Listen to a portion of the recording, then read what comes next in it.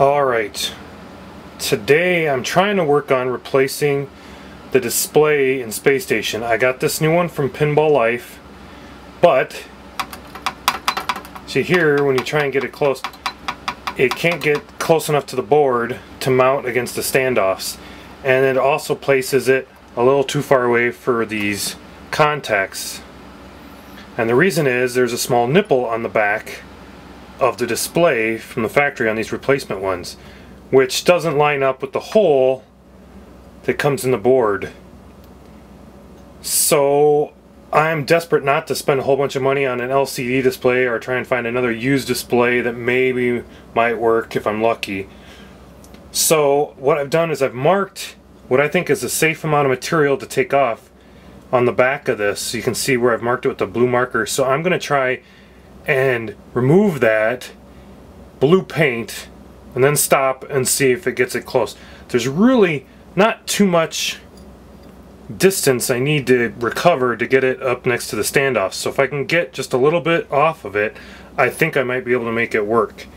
The only reason I'm attempting this is because, let me refocus here.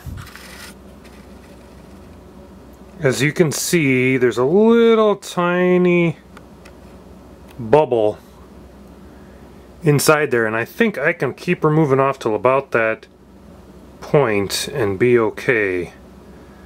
I'm gonna give it a try and go. It was my own fault buying this display without paying attention to what Pinball Life had for warnings on it.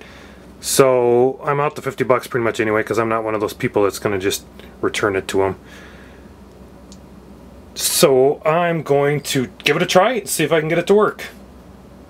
And I'm going to record what happens, whether it works or it doesn't work, and then post this online.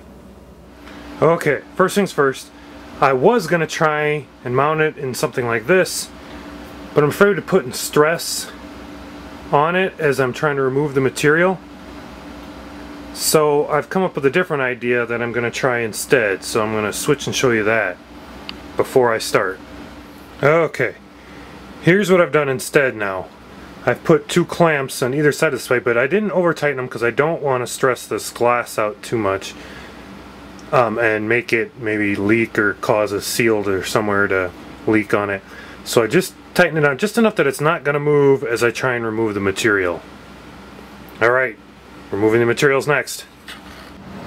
Alright, here goes nothing with the silicone bit wet down at pretty much maximum RPM.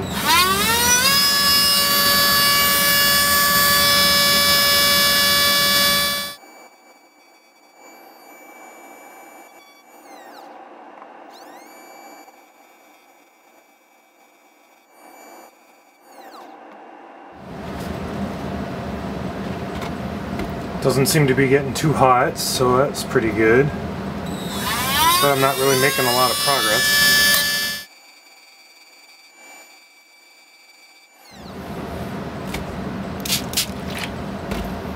I'm dipping the blade or the bit in water every once in a while.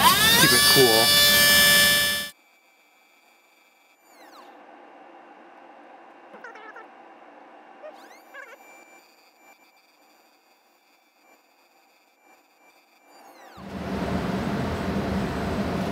Okay, that's getting a little warm now. I'm gonna let it cool off for a little bit.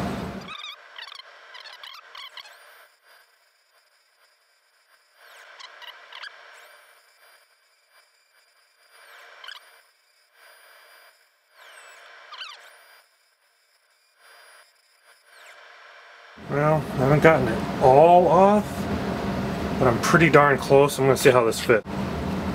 Alright, as you can see, I got a little bit more I'm gonna do. It's pretty darn close right now to fitting. I test fitted in there, and 2 out of the 3 standoffs I can get to lay the glass to lay perfectly flat on it. The third one, not quite. And I can get the contacts just sorta in the holes, not enough that I'm happy with. So I'm gonna take just a little bit more off to get it where I was predicting I needed to be at. And hopefully it'll be okay. I'm really still hoping that the glass where you can see the bubble in it. It wasn't just an optical illusion, or there's no kind of optical illusion going on there where I'm not really seeing the true height of that air bubble where the air is going to start coming out, or the gas is going to start coming out.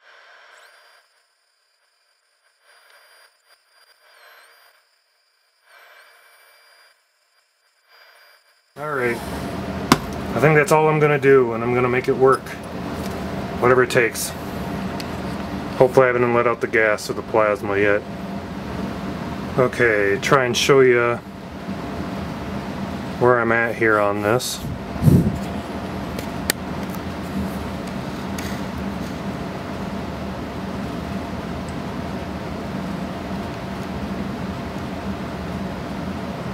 I'll try and do a before and after shot so you can see kind of where we're at. But I didn't take a whole heck of a lot off, but I think I can get her pretty close now on the board. If I'm lucky.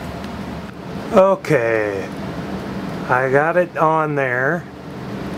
It looks pretty good right now. You can see everything's pretty much flat on this board.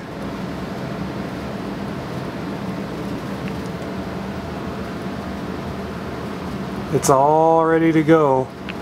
I did have to turn this stand right here, the standoff, you can say, turned it diagonal because to get it down far enough so that it displays correctly through the front panel, I had to make sure that it was down farther on the board, and I had to turn this diagonal to get it down further on the board, because the nipple's right about here on the board.